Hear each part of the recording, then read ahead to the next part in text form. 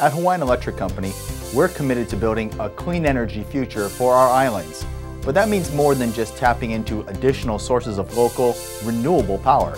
We're also making our electric system stronger and better equipped to meet our customers' future needs.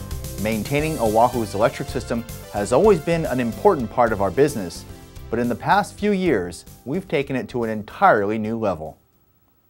Hawaiian Electric's 138,000-volt transmission lines form the backbone of Oahu's electric system. By making equipment upgrades to those lines, we are strengthening those circuits, making them more reliable. Beneath the streets of Waikiki, upgraded power cables are providing more reliable electric service to the center of Hawaii's visitor industry. Across Oahu, utility poles are being replaced faster than ever. Those are just a few examples of Hawaiian Electric's grid modernization program. This is a comprehensive initiative to upgrade the electric system. The goal? Provide better service for our customers while making the grid better equipped to accommodate clean energy technologies.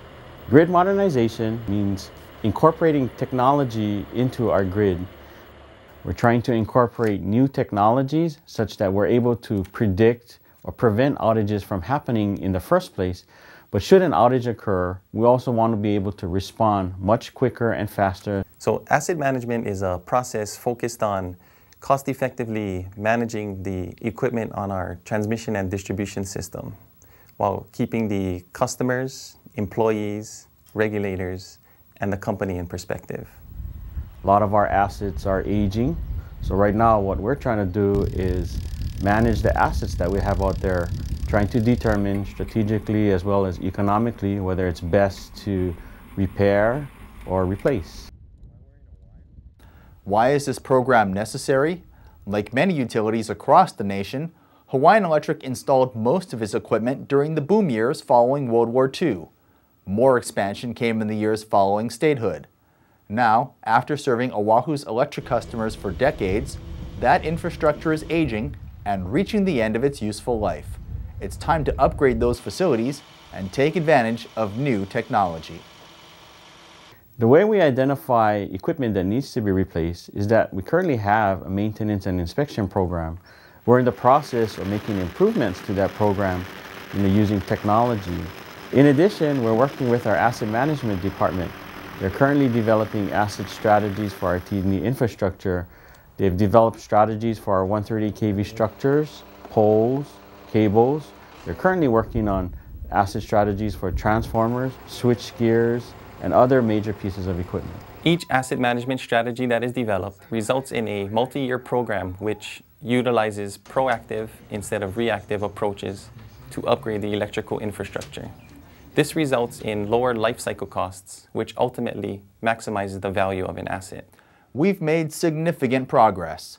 For example, in 2011, we replaced more than 1,000 poles on Oahu, a 67% increase from 2010. We also upgraded more than 140,000 feet of underground cable, more than 4 times as much as the previous year. While poles and power lines are some of the most visible improvements, we're not stopping there. Hawaiian Electric is committed to making improvements across the system. The amount of work being undertaken is unlike anything the company has seen in recent history. Since 2009, the company has significantly ramped up efforts to modernize the electric grid.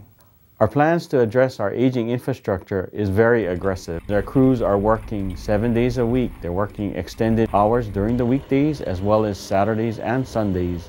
We have a lot of 138 kV structures that we're trying to address. We have a lot of poles that are in need of replacement, a lot of cables, underground cables that are in need of replacement, as well as transformers and other pieces of equipment. Reliable electric service is more important than ever. However, we also need a grid that is flexible enough to integrate new advances in technology and increasing amounts of power generated by natural, renewable resources. Hawaiian Electric's grid modernization program aims to accomplish all of these goals. It takes a lot of effort and coordination to manage the increased workloads. It really is a tribute to our employees that they're able to meet and even exceed the goals that have been developed. This year we're making even more progress.